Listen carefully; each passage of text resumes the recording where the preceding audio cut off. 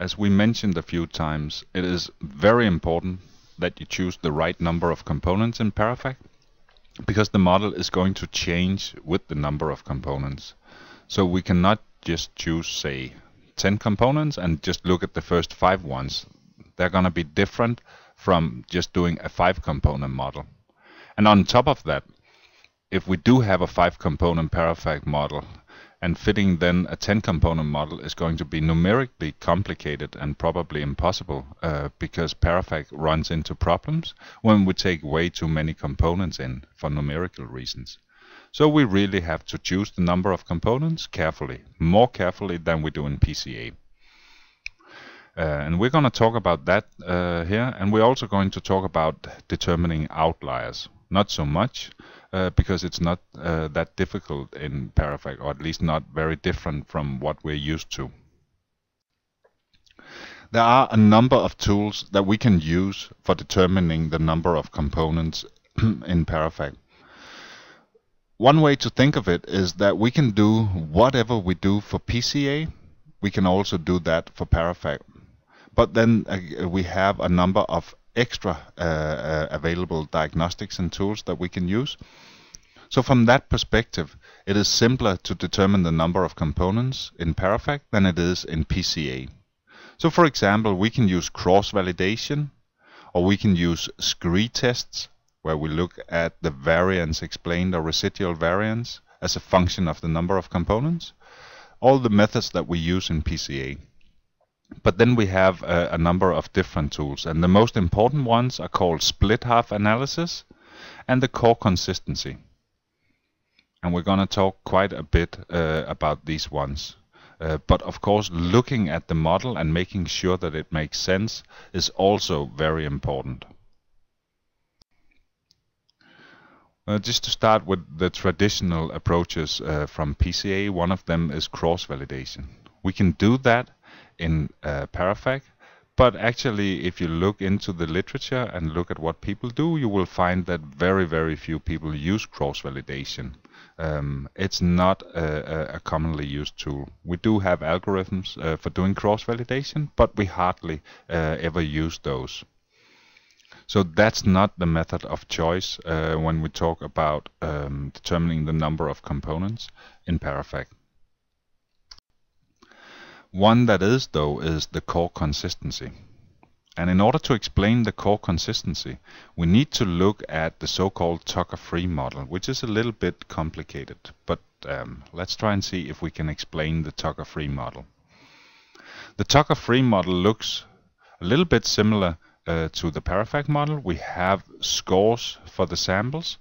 We have loadings for this mode and loadings for this mode. But then on top of that, we have this little small thing here, which is called the core array. It corresponds a little bit to the singular values in a singular value decomposition. So if you're familiar with a singular value decomposition, then this freeway array here is very similar to the singular value matrix in SVD. What it does is that it has numbers in here. So instead of just having component 1 times component 2 times component 3, we multiply this by some number here, so giving the magnitude. And therefore we often normalize the scores, the loadings and the loadings. They are all normalized, and the variance is in this core array. Well, let's see how we can do PARAFAC this way. We can actually write the PARAFAC model as a kind of a Tucker-Free model.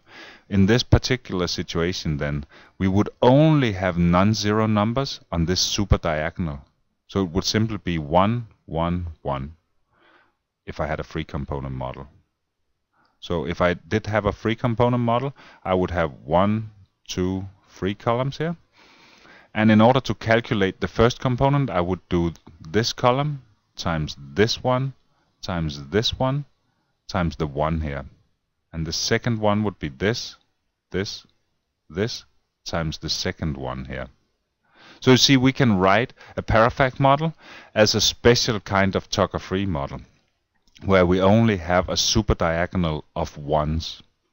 But in the Tucker-free model itself, it's not just the superdiagonal, it's all the different elements of the core array here that are non-zero. And this is a little bit confusing at first, because what that means is that we have, for example, an interaction term, we could call it, of component 1 times component 2 times component 2 times some number here in the off superdiagonal. So if I have a free component model, free components here, free and free, this core array would be a free by free by free array. So that would be free times free times free, that's 27. 27 different combinations. All combinations of scores with all combinations of these loadings with all combinations of these loadings. This is very complex when you think about it. So instead of just having free components like in PARAFAC, this Tucker-free model would actually have 27 different kinds of components, but they would be special because they were just combinations of free scores, free loadings, and free loadings in the third mode. It is not that complicated, in fact, because many of these numbers are going to be small in a Tucker-free model. But that's beyond the scope here, because we're just using the Tucker-free model here to build this core consistency diagnostic. The thing is, the Tucker-free model fits better than the PARAFAC model. It's a different kind of model than the PARAFAC model, and in some sense it's a more general model. It can fit more variation to the data. Now the core consistency, what it does is that it takes a PARAFAC model, ABC, and checks if that variation is really just lying on the superdiagonal here. If it's just lying on the superdiagonal, it really is a nice PARAFAC model. But if I take too many components and start fitting noise, then I will find that that variation is not just lying on the superdiagonal, but lying all over the core array here. So what we do in the core consistency is that we get A, B, and C from PARAFAC, and then we check if the core array that would fit the data is similar to what it should be. So if I get a core array that looks like a superdiagonal of 1s, I say the core consistency is 100. But if I take my PARAFAC ABC and calculate a core array, and it ends up like this, where the superdiagonal is not exactly 1 and where there are off-diagonal elements, then I can get a low core consistency, so a low similarity to the target. It can even be negative. And that tells me that this model is not valid because it's not low-rank trilinear. It has other kinds of information. So we check if the A, B, and C behave as they're supposed to, following a superdiagonal of 1s or not. And what we expect is that if we use a low number of components up to the right one, the core consistency is going to be high. But if we take too many components, then the core consistency will be low. So the way we check the number of components is that we start with small number of components, and then we increase until the core consistency becomes low. And low means way smaller than 100%. So for example, 0% would be low, or negative would be low. If I get, say, 50%, that's actually what I would call an annoying model, because there seems to be something, but it's not exactly right. So we hope that we get core consistencies of 100, 90, 80 until it drops off and becomes 0. That would be a clear situation. Now here's some examples, mainly just to show you that the core consistency works reasonably well. These are completely different kinds of data, just to show that it'll work on many different kinds of data. The Cars and Stars dataset is an old dataset from Chemometrics, where different superstars like Muhammad Ali are investigated as to how they reinforce the impression people have of certain cars, like a Ford Mustang, etc. So that's a psychometric dataset. Sugar is a fluorescence dataset. Tongue data is a psychometric dataset. Fluorescence dataset, a sensory dataset, and a chromatographic dataset. All of these have been investigated in the literature, and what you see in bold here is the number of components that were chosen in the original papers. Sometimes it took a lot of investigations to find the right number of components, but in any case the bold line indicates the number of components that were chosen. To the right here we see the core consistency, and you see that for this dataset 1 and 2 components have high core consistencies, so we picked the 2-component model. And that's also what was picked in the original publication. Here, amino acid data has 3 components and then a small one. Here is actually something interesting where we see that with 3 components we get what I would call an annoying core consistency. It's not as high as we would like it to be, but on the other hand it's not as close to 0 as we would like to have it to reject it. So basically somehow what the core consistency says is that we have what we could call a 2.5 component model. It's more than 2, but 3 components are not really nice.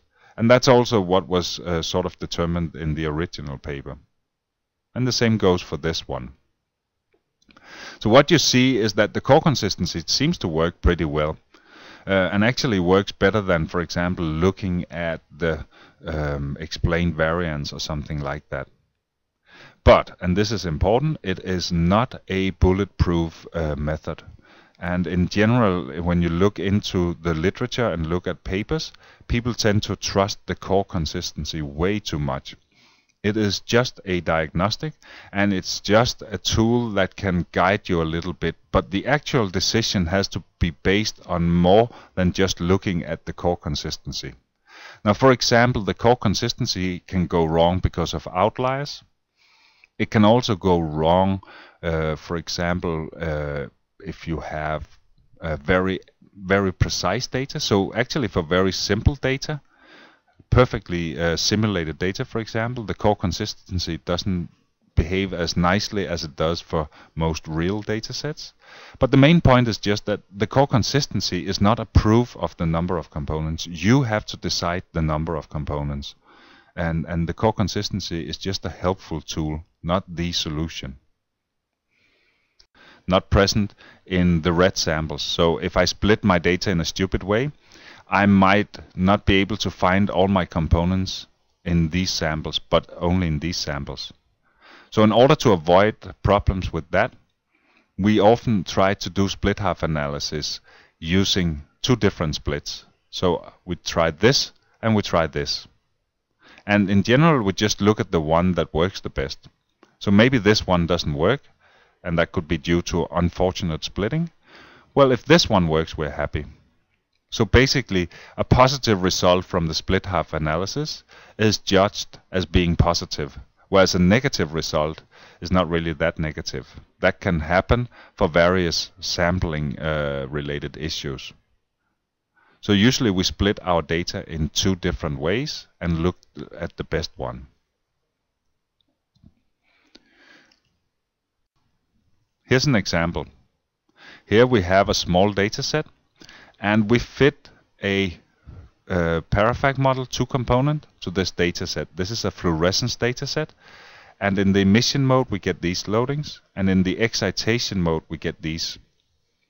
On the other subset, so completely independent samples, we get these emission loadings and these excitation loadings. And you see that they are very, very similar.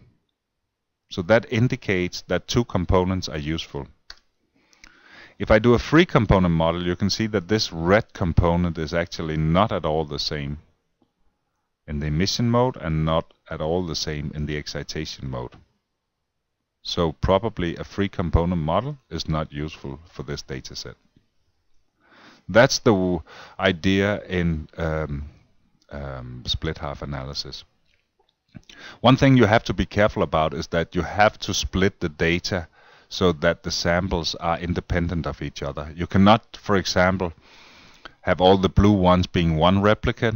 replicate 1 of all the samples and the brown one being replicate 2 of all the samples. That would be cheating, because the samples are not independent of each other anymore.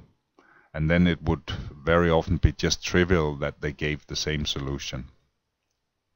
So you have to use independent samples.